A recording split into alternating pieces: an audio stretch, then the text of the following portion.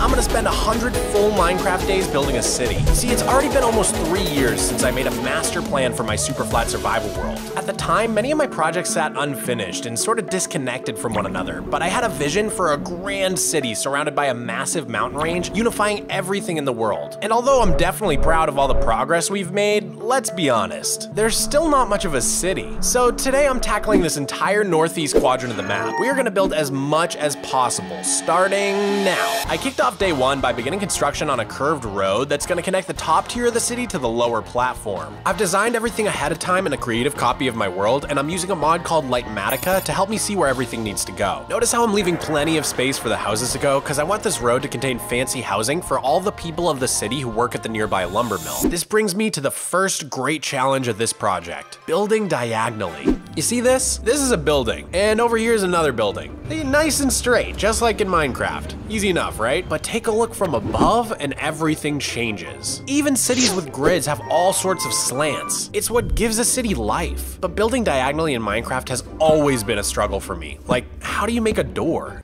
So as I built the road up over the next few days, I prepared to face my fears head on and build as many diagonal structures as possible. Alright, so I think I broke my lumber mill again, which is also my mud and cobble farm. But at least this time nothing seems to have blown up. I think just the piston conveyors got messed up, so I'm just gonna have to fix this later. Luckily, I had enough mud to finish the walls for our road, and after chopping a bit of acacia wood, the job was finished. I quickly laid out the path for the lower road, which doubles back to reach an even lower tier of the city containing the lonely lumber mill. Don't worry, buddy. Soon you'll have lots of other building friends. On day 7, I set out to give our lumber mill some buddies by starting on the first house. This one isn't actually diagonal, so consider it a bit of a warm-up. The further down this road we build, the more slanted the houses are gonna get. I built the house very directly based on the historic 1889 C.A. Belden house in San Francisco, a prime example of one of my favorite architectural styles, Queen Anne Victorians. We'll talk about them a bit more later in the video. By the end of day 8, I made some great progress, and the house basically just needed a roof, which I worked on the next day. I began another one on day 10, and after a long, hard Minecraft day of work, the house was just about finished. On day 11, I wrapped things up by adding a little tower on top, and then I powered through the next house. And by this point, things were starting to get pretty slanted. I actually didn't even use reference photos for these last two houses so I could focus more on the diagonal construction. My strategy was to take the normal rectangle of a Minecraft building and start dividing it up into odd sections, sliding things over one block at a time. This split and slide method is something I've used before in my city, like on these shops over at the harbor. It also kind of sounds like the name of a new line dance. I went to craft some more looms on day 12, and I was able to finish up the third house, and then I began constructing a fourth house using that same split and slide technique to create the diagonal. For this one, I took inspiration for the color palette from this house on Carl Street, which is also in San Francisco. Nothing could stop the building train. And I finished the building by the end of day 13 and began house number 5 the next day. This was the first truly diagonal house, so rather than using the split and slide method, I instead had to establish a diagonal line that felt natural, which was a significant challenge. For houses like this, I would fly way up in the sky, look at the center of my base, and try to imagine that the house was like a little slice of the pizza. That probably made no sense, but pizza is cool. After establishing the general shape, I based the form of the building on yet another house from San Francisco, this time from the iconic Alamo Square. This one was built in 1894. Only 90s kids will remember, am I right? The next day I cleaned out my inventory, and I cleaned up a few missing details, and then I started on house number 6 at nightfall. For this one, I paid homage to the historic 1891 Corbin Norton house on Martha's Vineyard, an island belonging to my home state of Massachusetts. Unfortunately, the gorgeous color palette called for a bunch of mangrove wood, which is my least favorite wood type to collect, but collect I did, and by the end of day 16, I was finished with that house and on to the next. This was the last house with any sort of back to it, by the way. I made a little porch area, which again is straight from the reference. Lecterns are fantastic for railings like this. At this point, I guess I fancied myself as a bit of an architect, because I decided to go off reference for this little pink house on day 17. I found that using fences and walls around the windows not only helps mitigate the difficult diagonal building, but it also creates the heavily ornamental look that you see with these Queen Annes. I ran out of gilded netherrack, and I also needed more quartz, so now would be a good time to dive a little deeper into the architecture. So as I mentioned, this style of house is called a Queen Anne Victorian, which is a bit of a confusing name. See, architects have this annoying habit of naming some of their styles after whoever ruled Britain at the time. That's why you may have heard of the Georgian style named after King George, or Edwardian after King Edward, or Jacobean after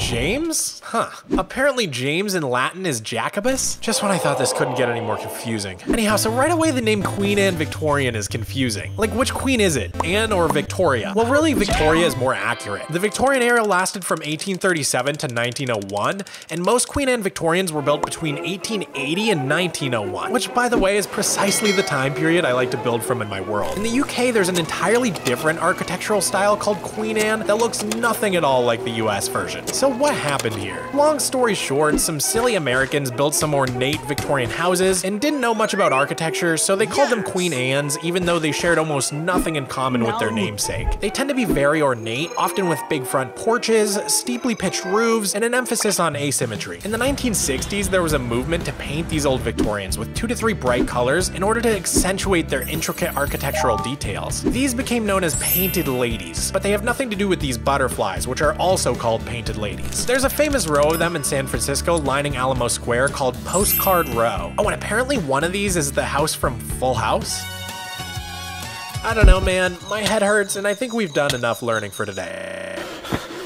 Luckily, I got what I needed from the Nether, and I was able to start some new buildings by the end of day 18. These two buildings are built at a true 45-degree diagonal line, making them a bit easier than some of the other ones. The pair is based very closely on the historic 1890 Albert Wilford houses, once again in San Francisco. This time we're in the Pacific Heights neighborhood. According to the National Register of Historic Places in San Francisco, these houses are quite unique for their use of an equilateral arched domical bay roof. I think that's these things? I opted to skip out on building the equilateral arched domical bay roofs, but I think the buildings came out pretty good regardless. I finished up on day 19, and on our 20th day, I began house number 10. That's 2 days per building, not bad at all. For the reference on this next house, we go back again to Massachusetts, this time in Hyde Park, which is a neighborhood of Boston. The unique coloring inspired me to do this blue terracotta trim with the light blue concrete powder, but then for the roof, I decided to go off reference in order to get just a bit more contrast with the other houses when you look at it from above. Too much blackstone can be really overbearing, and I unfortunately can't get deep slate in my super flat world to break it up. I finished the building up on day 21, and I began gathering materials for the last 2 buildings on the road. This pair's inspiration are 2 iconic painted ladies at Alamo Square. According to Zillow, this pink one was built for the Harder family in 1899. The renovated home sold for $7.3 million in 2021. The green one appears to have been sold in 2022 for a much more affordable $4.6 million. Suddenly, Wandy T's prices seem reasonable. But luckily, I can build these Minecraft versions for free. Well, I guess that's not quite true, because I ran out of glass and I had to go do a bit of trading. But once I had secured enough glass to finish the project, I was able to spend all of day 23 working on the buildings. The detailing on these was really a delight, even though the diagonal was a bit wonky. The birch and the sandstone work beautifully together against these slightly desaturated terracotta colors, and it just really sells that Queen Anne style. I wrapped up the buildings on day 24, and before I knew it, I was a quarter of the way through the 100 days. Wandy T stopped by to congratulate me on my progress, but he had nothing good for sale. I was needing a break from constructing houses, so I decided to switch things up by heading down to the water to work on some docks. I stopped to collect some mangrove wood on day 26, and then I spent the evening working on the docks and battling mobs. Smaller cargo ships can go into the city harbor, but the narrow passage and shallow water significantly limits the size of the vessels. The Wanderer is about as big as you can fit, so bigger ships will be able to use these docks to drop off some of the larger goods like raw lumber. I will say, this more industrial, cluttered style of building is very new to me. But people are always asking me how to get better at building, and I think the answer is really the same as with anything else. Go outside your comfort zone. If you only practice what you're already good at, then it's not really practicing now, is it? As the sun went down on day 28, it just really struck me how much progress we've made as I flew towards our city. This could be the most significant transformation my world has ever seen in a single episode. After working on the docks straight through to day 29, I was really running out of spruce wood. And with my lumber mill temporarily out of commission until I had time to sit down and repair it, I was gonna have to collect all my spruce wood manually. All the trapdoors for the docks ate right through all the wood I had left, and I had no choice but to take a break and chop down some tall spruce trees on day 30. After a bit more work on the docks, I spent the next day refueling. I crafted more rockets, I grabbed some golden carrots, and I moved some of my shulker boxes to a more convenient location. After that, I started a custom oak tree that's gonna act as a buffer between the first house in this row and the hairpin turn in the road. The next morning, I was finally ready to get started on another house. The inspiration for this one takes us to Ocean Grove, New Jersey. This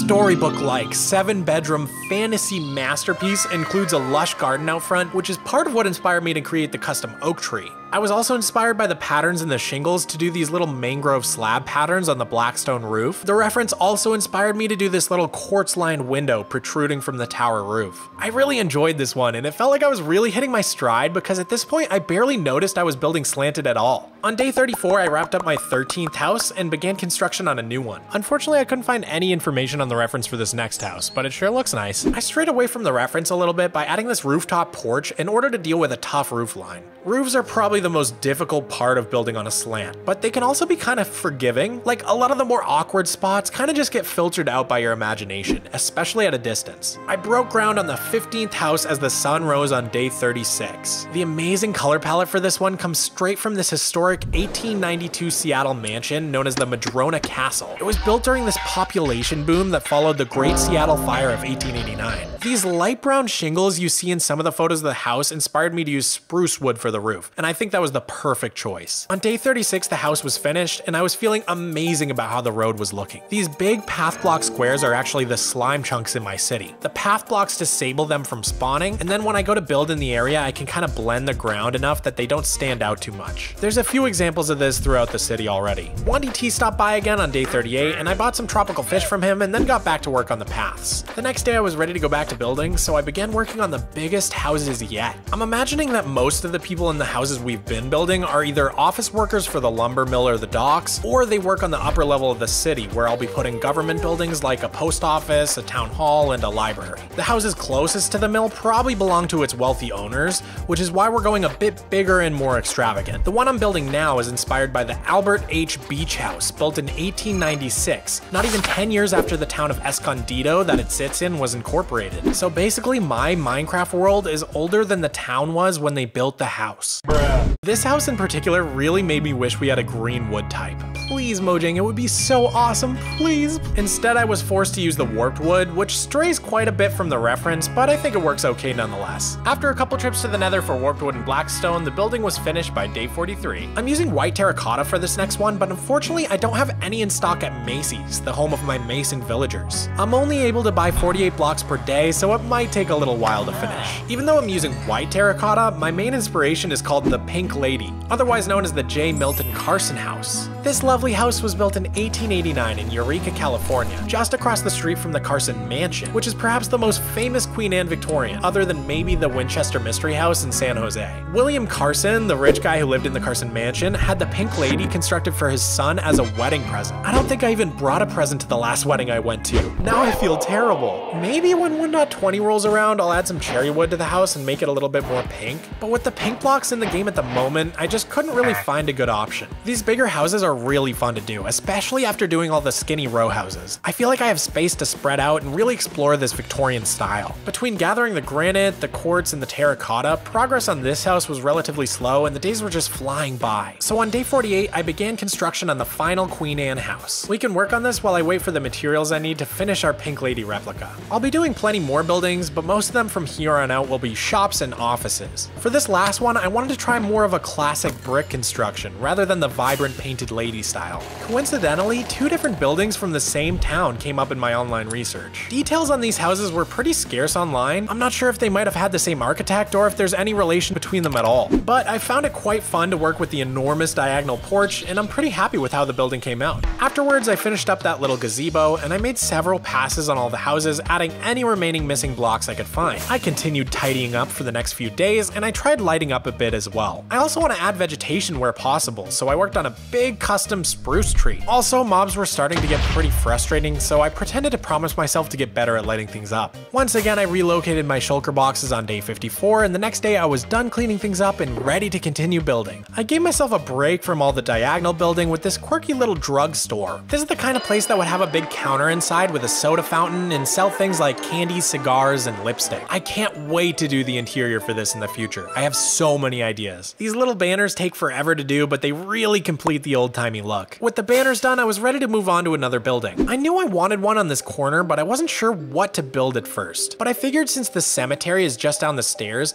it would make sense to build some sort of morgue or mortuary. I tried to make it look rather official, so it stood out as sort of a scholarly structure. The interior for this one is also going to be super fun. The next day I added a few more custom trees around the area, and then I started working on an office building for the lumber mill on day 59. It took me all of day 60 and the morning of day 61 to finish it off. And despite my best efforts, I still had a lot of lighting up to do. On day 62, I built a little oak tree behind the new office, and then I began a new building in the center of the lumber yard. I'm imagining this one to be sort of like a combination warehouse and office. I'm adding a bit more texture variation to these work buildings since they're gonna have a little bit more wear and tear, and they're just not gonna be as well kept as the houses. After finishing the green building, I started working on a big flag to fly over the mortuary. It's an enlarged version of this banner I came up with to represent the city. The design kind of matches the carpet in the tower, but it also represents this obelisk I'm planning on building in the temple. On day 64, I started building an extra big version of the flags on the east and the west sides of the temple. I tried to texture them as much as possible to make them look like worn fabric and avoid them becoming too cartoonish looking. After I finished the flags, I spent the rest of day 65 beginning another road for the city. This one will connect up to what's currently this dead end and provide a way to get down from the top level. On day 66, I stopped to cook some more stone bricks, and then I began working on the walls of the road. For the gradient I've chosen, I'm gonna need to trade for a bunch of cyan terracotta, and I'll also need to chop some acacia wood. The next day, I decided to do another house, probably for the family that runs the drugstore. I'm trying to do more of a simplistic floor plan that still fits in with the other dwellings in the area in terms of color palette. I needed some more warped wood, so I headed to the nether and then finished up the house on day 68. After finishing up the house, it was back to work on the road, and this work continued throughout the next 3 days. I chose to leave the inside edge of the road unfinished for now. I'd like to eventually build a big opera house that's gonna take up most of the available space on this level, but that's gonna have to wait for a future episode. With the road done, I decided to try something very new on day 72. I added some blackstone birds above the city. I'm so in love with how these birds came out. I really hope you guys like them too. Next up, I started building a circular section of dock, which I worked on for all of day 73. I want to add a lot more structures to the dock, so I started working on a new one up top to help ease the transition into the dock area. I also started the foundations of some buildings down on the docks themselves. Over the next several days, I jumped from building to building, slowly collecting any missing resources and building everything up. I had to take tons of little breaks to collect various materials, but by day 78, I had wrapped up most of the buildings in progress, and I could focus on combing through for any missing details like barrels or pipes. I'm hoping once I do all the interiors, this entire region is just gonna be so full of life. Next, I turned my attention to the lumber yard. I want to add a lot more machinery and infrastructure to make this place feel more like a bustling work yard. I added this big gear thing, and it's starting to add that industrial feel to this area. Another thing I always mention when people ask me how to get better at building is that you need to collaborate. I totally hit a mental block when it came to this steampunk industrial style, so I hit up my good friend Shovel241. Just hopping on a call with him and building for a bit was enough to give me the confidence to complete this area. That's not how I remember it, Mog.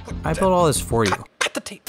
Huge shout out to Shovel, go subscribe to him. I spent day 83 working on a loading dock to finish off the back of the lumber mill, which has sat unfinished in my world for far too long now. I gotta finish this little face of the building, and then I also need to do the back here. The back is a sight for sore eyes. That's not how you use that expression, is it? Well, you know what I mean. The next day I created this basin to help transport logs and other cargo either into the mill or towards the storehouse. And the day after that I filled the basin with water and created some more infrastructure around it. I'm so happy with how it looks so far. I even made this little telegraph wire between the main dock office and the lumber mill. Now they can send cheeky little messages to each other like SpongeBob and Patrick with the bubbles. On day 86 I did some work on that dock office building, but it requires me to trade for cyan terracotta, so progress on this building is going to be very gradual. I also built the elevator platform itself out of a bunch of campfires, and then I spent the next day working more on the loading dock area. Once again, as I was flying back towards the city, the magnitude of everything we've built so far really just hit me. You could honestly title any of my videos "Adult Man Made Weirdly Emotional by His Own Minecraft Builds," and that would be pretty accurate. But when you've spent as long as I have in the same world, it somehow feels reasonable. I buckled down on finishing up all the infrastructure around the lumber mill, and by the end of day 90, I was pretty happy to call it somewhat finished. With only 10 days left to go, I decided to focus on making the docks feel more full. I started this red building that's sort of half on the docks, half on the city platform. On day 93, I built some more small trees, and I addressed some of the unfinished dock supports. Who couldn't use a little more support, you know? The next day, I started this little house on the spiral road with basement access to the docks. And the next day after that, I built another small house next to it. After everything I've learned from designing the complicated diagonal Queen Anne's, these smaller dwellings feel like a total breeze, and they get us a lot closer to that cluttered look we're going for. I was able to finish the buildings and go back to adding little details to the dock, like this newsstand. The next day I kept adding details, and I realized I really need to finish that dock office, so I traded for as much cyan terracotta as I could and chipped away at it. Afterwards, I started making a little black market area on the docks. I kept working as hard as I could, wrapping up all the dock supports on day 98 and trying to finish off any missing detail I could find. Identifying and adding in all the missing details can be quite time consuming, and before I knew it, I was on day 100. I went ahead and I built this little spot for a hanging billboard. Maybe you guys can help me decide what goes there. I also started one last building on the docks, but as the sun went down, I just had to accept that 100 days was now over. But I just couldn't help myself. So I spent another 2.5 hours working as hard as I could to finish the dock area to the best of my ability. I went totally crazy with the details, and it was definitely worth it. If you guys like this type of video, I'll do 100 days of interiors, and I'll make an interior for every single one of the houses. And maybe I'll even do some interior work at my nether hub and my end base. But for now, that's it. Thanks for watching.